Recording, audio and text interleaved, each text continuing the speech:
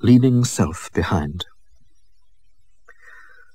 Listen to these words of Jesus in St. Mark's Gospel. Anyone who wishes to be a follower of mine must leave self behind. He must take up his cross and come with me. Now we meditate to do just that, to obey that absolutely fundamental call Jesus makes, and which is the basis of all our Christian faith. To leave self behind in order that we can indeed journey with Christ in his return to the Father. Saying the mantra is a discipline which helps us to transcend all the limitations of our narrow, isolated self-obsession. The mantra leads us into an experience of the liberty that reigns at the center of our being. Where the Spirit is, there is liberty, said St. Paul. And it introduces us to this liberty by helping us to pass over into the other, by helping us to take our minds off ourselves. This is what Jesus means by leaving self behind. In our own day, we have perhaps lost our understanding of what it really means to renounce self. Self-renunciation is not an experience with which our contemporaries are familiar, or which they even understand very clearly. Mainly because the tendency of our society is to emphasize the importance of self-promotion, self-preservation, self-projection. The materialism of our consumer society puts what I want at the center of our life, and it renders the other merely an object which we see in terms of our own pleasure or advantage. But the other is only really other if approached with reverence for itself and in itself. We must learn to pay complete attention to it, and not to its effect upon us.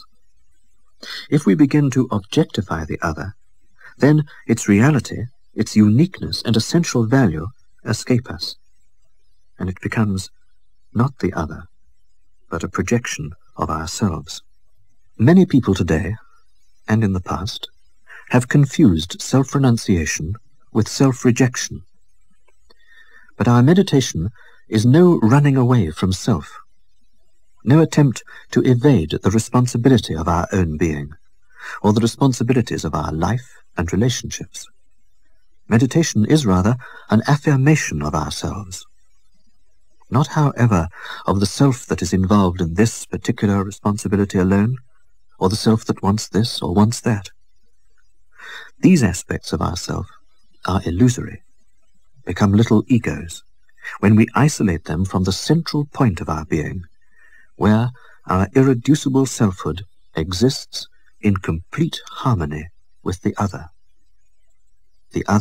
being the source of our being and the sustainer of our selfhood. It is this whole self, the real self, which we affirm in the silence of meditation. We cannot affirm it, however, by trying to lay violent hands on it, or by trying to possess or control it. If we do so, we are in the absurd position of our ego trying to command the self, of unreality dictating to reality, or of the tail wagging the dog. This is what Niebuhr meant when he said, "The self does not realize itself fully when self-realization is the conscious aim." In meditating, we affirm ourselves by becoming still, by becoming silent, and allowing the reality of our real self to become more and more apparent, to diffuse its light throughout our being, in the course of the natural process of spiritual growth. We do not try to do anything. We simply let ourselves be.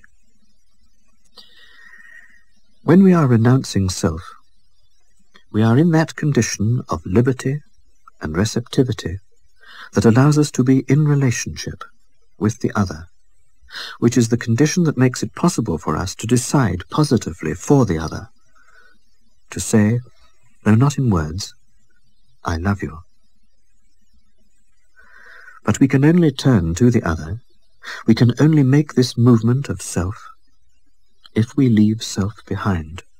That is, if we take our consciousness away from its involvement with me and direct it on the thou. Self-obsession is the means of restricting and limiting the self. Self-renunciation, on the other hand, is the means of liberating the self for its real purpose, which is loving the other. Meditation is a simple and natural process. It is the process that reveals our real being as a state of open-hearted receptivity to the Spirit of Jesus who dwells in our hearts. This revelation dawns when we renounce, step aside from, the external manifestations of our consciousness, such as thoughts, words, and images, and when instead we move into the level of consciousness itself. We then become silent, because we have entered silence and we are wholly turned towards the other. In this fully conscious, fully free silence, we naturally open ourselves to the word that proceeds from the silence, God's own word, in whom we are called into being, in which we ourselves are spoken by our Creator. This is the living word within us. Our faith tells us that we are wholly incorporate in this word, but we need to know it fully, in the height, length, depth, and breadth of our spirit, to know it, though it is beyond knowledge. The silence brings us to this knowledge that is so simple that no thought or image could ever contain or represent it. By renouncing self, we enter the silence and focus upon the other. The truth to be revealed is the harmony of ourself with the other. In the words of the Indian poet, I saw my Lord with my heart's eye, and said, Who art thou, Lord? Thyself, he replied.